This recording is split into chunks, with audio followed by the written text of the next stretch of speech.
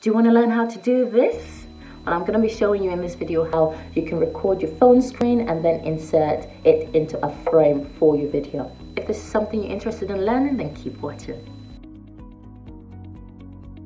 Hello and welcome back to my channel, the place for discerning content creators and entrepreneurs looking to uplift their brand online. If you're new here, then please subscribe and remember that all the links mentioned in this video are in the description below.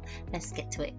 The first step is for you to enable the screen recording function on your iPhone. If you don't have that already enabled, then you need to go to Settings, Control Center, then Customize Controls, and you need to add the screen recording function. I already have it selected, so I'm going to quickly remove it and show you guys how to add it. So scroll down and select the plus icon beside screen recording, and that basically enables it for you to use. In order to use this, you need to go back to the home screen, swipe up, and you see the little round icon for recording. Obviously we're recording right now, that's why it's blinking, but you get the gist. Once you're happy with your recording, you just click the icon again and you will see it saved in your photos. Once you're ready to use the video, then you can upload it to Google Drive or any other cloud storage service to then download to your computer. The next step is for you to open Canva.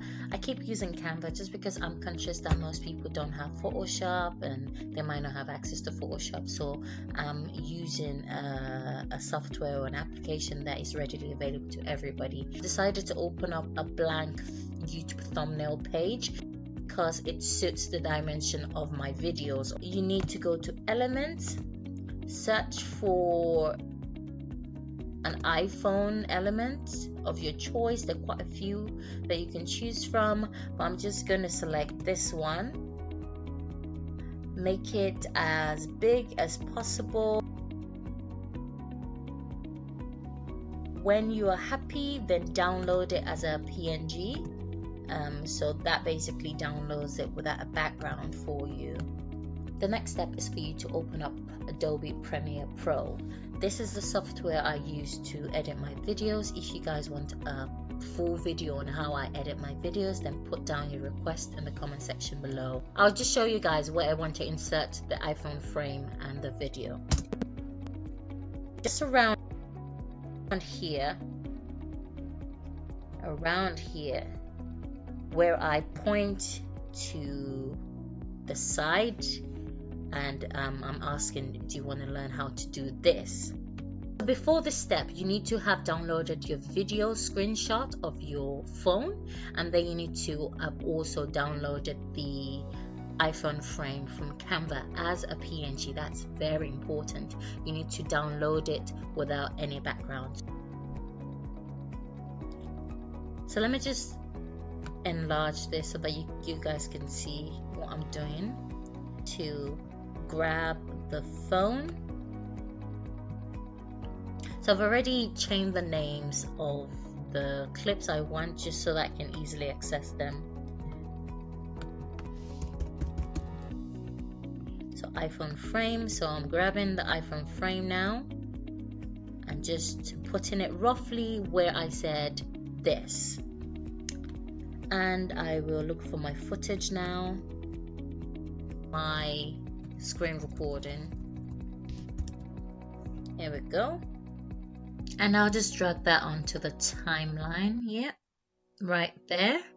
Let me just make the video bigger so that you can see better. So one thing to call out is that as soon as you insert an element into the timeline, it takes the whole screen. So for each of the elements, the frame as well as the recording, we need to right click and then select on scale to frame size so that we can see the entire image and footage on our screen. What I've just done is to basically fit the clip into our frame size. The next thing we need to do then is to position this element where we want them to be. You need to select the element, so we're going to select the phone element now. Go to this arrow within the editing panel, go to effects control, And here we can adjust the scale and the position. So if I click on the figures in front of scale, I can make the phone frame bigger or smaller by dragging left and right on top of the figure. So I'll just find a good size, and yeah, something like this would do. I can also move it left or right.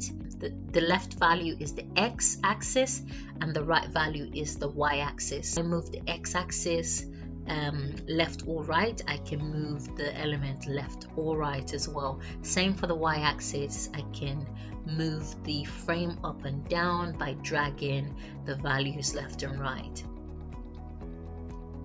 So once I'm happy with the position, then I'll do the same for the phone recording as well.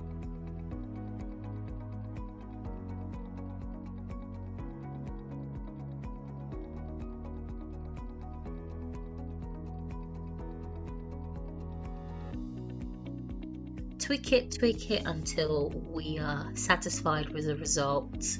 And once you're happy, then we'll just tidy up the clips, extend the frame so that it stops right before the intro kicks in. So let's just watch the final product. Do you want to learn how to do this?